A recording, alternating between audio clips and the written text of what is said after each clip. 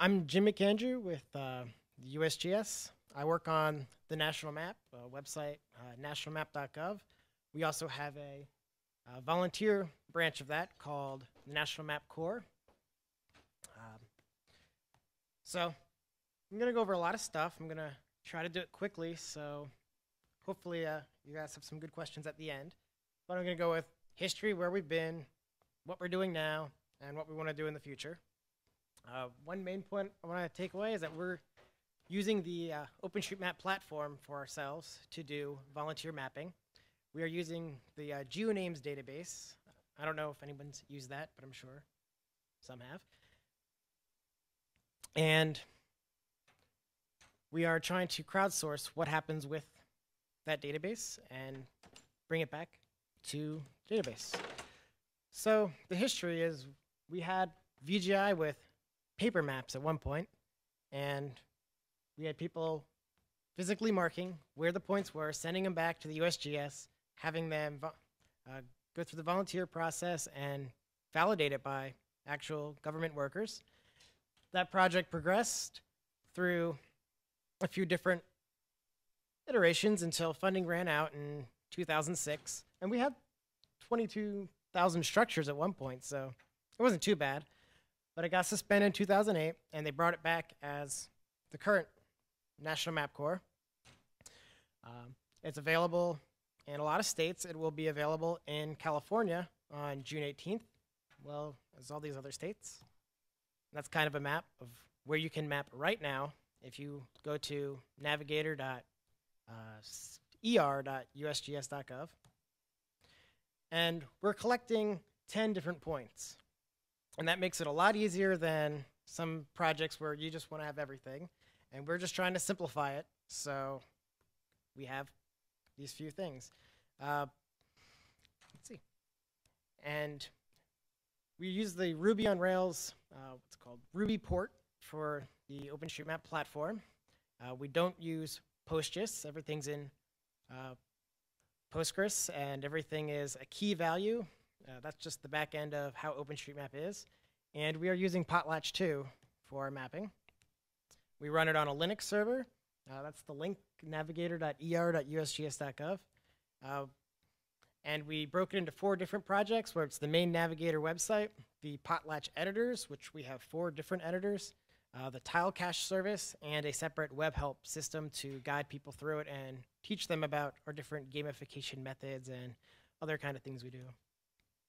So the 4 Potlatch editors we're using are just the normal standard one. We have one called AAQ, which is Adopt a Quad, and we have one that we call QA, which is quality assurance. And we also have a Trails one that we are working on that will allow you to do lines. Right now we only do point data. And it's just pretty much a copy of the OpenStreetMap Potlatch editor. And we've been working on it for about a year, and it works pretty well. So this is what our editor looks like, and hopefully I can bring it up. There it goes. Let's see if I can get it to work. Maybe not. Well, this one works. So.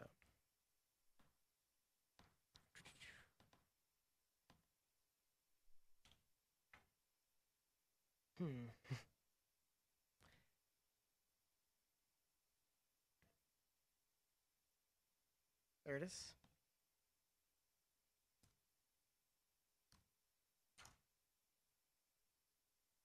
It is using Flash, which is a major problem with it, but that is what Potlatch is right now.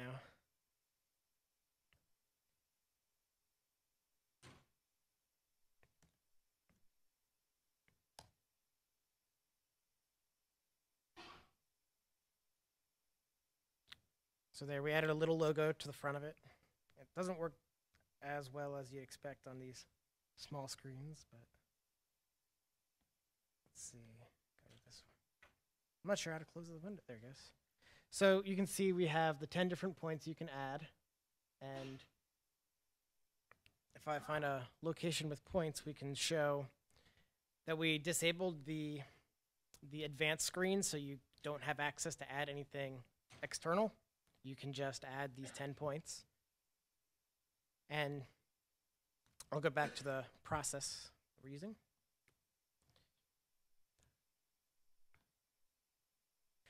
So the process is that we take all this information from geonames, pull it into our internal OpenStreetMap database. We bring that out to volunteer editors where everybody on Earth is allowed to edit. That goes to another step called Adopt a Quad, where only certain people that have been proven editors in that area can agree that this area is all correct. Once they agree on an area as being correct, they move it up to the QA process where actual USGS employees come through and make sure the data is correct. It goes back into the geonames database, and eventually it'll show up down on the national map. And this is kind of how the Adopt a Quad process works. This is in Colorado, and Colorado's pretty much done its phase, and we're doing iterative phases where we open it up for users to go in and map. Then they go through this Adopt a Quad process where users can still map, but their contributions are not added anymore until the next round. And then after that, we go through QA, and then we go through the final process. And you can see a lot of Denver's already finished right now and going to be opening up soon for the next round of the process. So we also have volunteer recognition. And this is proven to be pretty interesting when going to schools and teaching students how to do this. They really like to see how many points they can get. And this is up to 500 nodes that you add.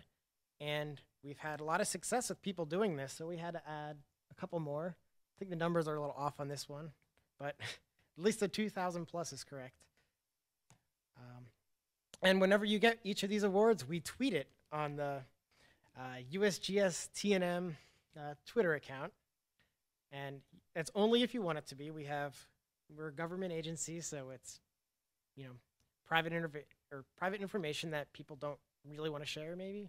But if you agree to it, it can be tweeted. And this shows the same problem that OpenStreetMap has, where I know you can't read any of the things on it, but those are all usernames at the bottom. And the chart is how many contributions they've done. So you can see one person, all the way on the right, has done far more than a lot of other people on there. So we've done a lot of measuring metrics of how well this project's actually working. And this shows just how many points we've had modified, how many have been verified through our verification process. And then after that, we see how many have been just added or just been contributed through all these different processes. And I think it's pretty cool that the total contributions down here have, at least for the calculated volunteer contributions for all the phases, has been 6,830. So we have a lot of points coming in, and this is only through March 31st, and we opened up nationwide since then. So the next time they do a report like this, it'll hopefully be really good. And this shows just the contributions that have come in. I always like these graphs because they constantly go up. There's no way for it ever to go down. But you can see after the nationwide release on April 1st, we have started going up at a slightly faster rate. So that's pretty cool. And this shows that this shows, I guess, the accuracy and correctness of all the points. And we have errors of omission, where you forget to put a point on. You have errors of commission, where they put a point in that doesn't really exist. And we have just the studies on each of these things. And we have gotten pretty close on AAQ stuff, the Adopt a Quad, to getting 100% complete on some of those, which is pretty cool. And we've shown that our accuracy after going through all of this process and then going back and doing a field check is very accurate. Our numbers were showing 99% for a lot of areas. And this kind of just shows more about that, where the completeness and Adopt a Quad and everything is really great. But you can see at the bottom, where completeness for GAZ, which is geonames, gazetteer, is below 60% originally. And after we get through the adopt the quad state, it goes all the way up to the end. So, sure. All right. So anyway, I want to go into the next steps of the future of this. We are adding new features all the time, and we put everything into our own internal Git solutions so that we can take everything that is added to the Rails port and the Potlatch projects, and we can bring it back and just run merges on it. We want to keep the Navigator platforms all updated. We want to work on making new Potlatch editors or other editors for people. And since we use the same Rails port for the entire application, we can connect any of the editors that are out there. And we also want to look at getting our data back out into OpenStreetMap, which is kind of the next big thing that everybody's trying to do and no one's really has a good answer on. So the objective, again, is just taking the National Map Core information and putting it out there into the OpenStreetMap project. And that way, users that are not familiar with the National Map Core, they don't have to figure it out. They can just get the information directly from OpenStreetMap. And the other thing is that OpenStreetMap does have, at one point, somebody imported all of the geonames to begin with. So that information is already out there in OpenStreetMap. It was originally public domain data that was imported to OpenStreetMap. And if we make changes on it, we don't have any real reason or legal obligation to do it, but since we have better data now, we would like to update what's out there. So I guess the goal is that we want users to be confident that when they're adding data to the national map system, that it's not only going to be locked into just the government system, it's going to be accessible publicly through the public domain data and also through something like OpenStreetMap, which is a great way for people to get information. And I see the technical issues being there's going to be a lot of data that has been deleted out of OpenStreetMap or they've moved it around, and it's also been moved in the national map software. So you're going to see problems where you can't just do an automatic conflation on it. And one thing that I've been looking at using is Map Roulette to take two separate points and asking users or just crowdsource that out and see which ends up being the correct point. And an even bigger issue that I find with this is not technical at all, but it's social. We have this large community, and everybody has their own opinion about imports. And it is very hard to just say, oh, we have this great data set, guys. We want to overwrite yours. So we really need to work on what we can do to make sure everybody's happy and make sure the data gets in there correctly and people use it and they like it and that everybody's happy. So that just really means we have to find the people who care the most and who have done a lot with it and work with them. So this is how we, at least I envision the project to go, where after it goes through all of the validation, then we kick it back to OpenStreetMap. And this is just a slightly modified version of the other one where I stuck OpenStreetMap also at the bottom. So before I go into questions, I do want to show this map, which shows all of our volunteer edits. And this was a pilot program in Colorado, so Colorado is mostly finished at this point and will probably phase back fairly soon. And you can see already there's people editing, especially Coastal Oregon, and I know New York had a bunch. And everything green is just edited. You can see in Colorado we've gone through the phases where red, I believe, I'm not going to make up stuff here. That's not good. It's unavailable. I don't know. I think red is adopt a quad, and this is a demo service that we just put up over the weekend. So you can see that at the top, actually. So that just shows the progress that we've had so far, and we hope that in the next few months, every state's going to look like Colorado on this map. All right. So I hope I didn't go too fast on that. So I'm sure there's going to be some questions. So, yeah, all the way in the back.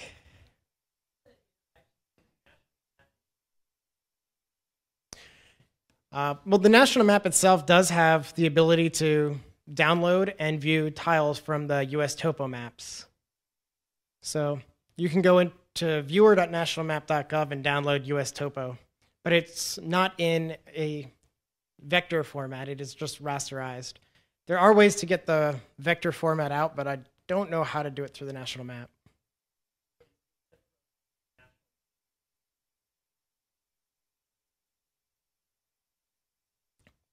Well, this information is specific to the GeoNames project. So I think in the end, the Topo project does want to use this information after it goes through the gazetteer and back into that phase. And I believe topo maps are produced, I think it's 6 years maybe, but when they get produced, that's when they're going to take a snapshot of the data, and that's whatever's in the gazetteer at the time is what's going to show up on those topo maps. Yeah.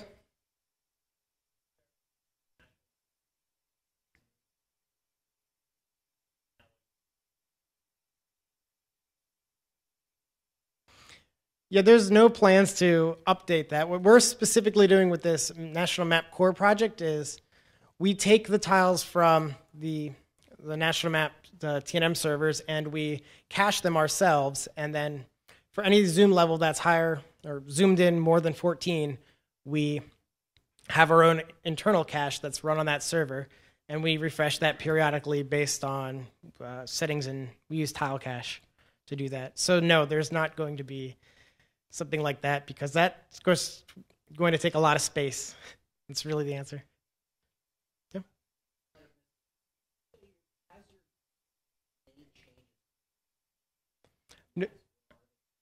No changes have been made to OpenStreetMap at this point, and we really would like to do that, but that has not been done yet. Yes?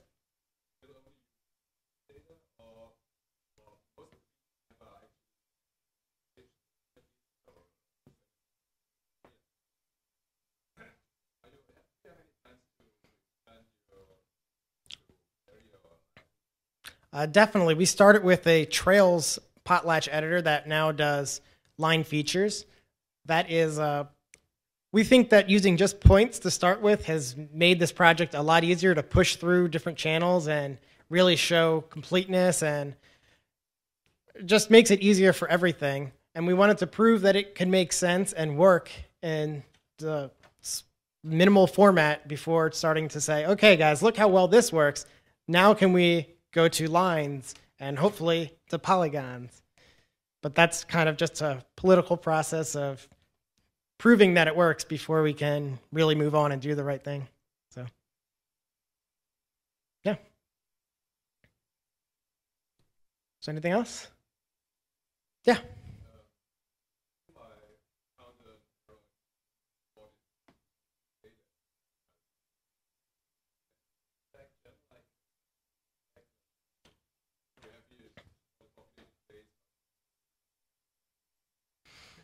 Well, you can, right now, the way that you can do it is go into the National Map Corps' website, which I should have put on this last slide, but it's navigator.er.usgs.gov.